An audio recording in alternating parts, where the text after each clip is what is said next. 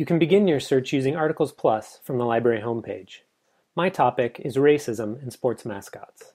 On the results page, you'll see the number of results you get and the different ways that you can refine your search. We'll explore a few. First, we want to look at scholarly articles only. You'll notice that we've reduced our number of results significantly, and though now most of our results are peer-reviewed articles, we can further restrict it to just journal articles. You'll notice that the number we've reduced it to is only a few, but it still helps us narrow down to only those results that meet the requirements of our assignment. Next, we want to be sure that we are only looking at current articles.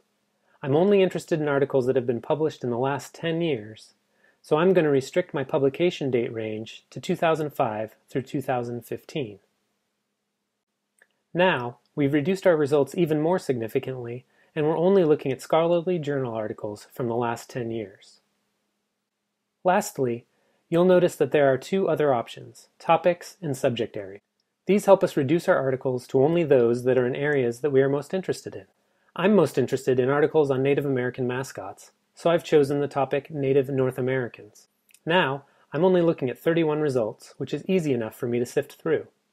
Looking now, I see that my results are current, scholarly journal articles, many of which are available in full text, and I see some that look pretty interesting, like this one from 2015.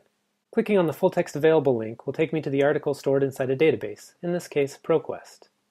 Each database is structured differently, but within ProQuest you'll notice that you can often see the full text in HTML format, displayed like it would be in a regular web page.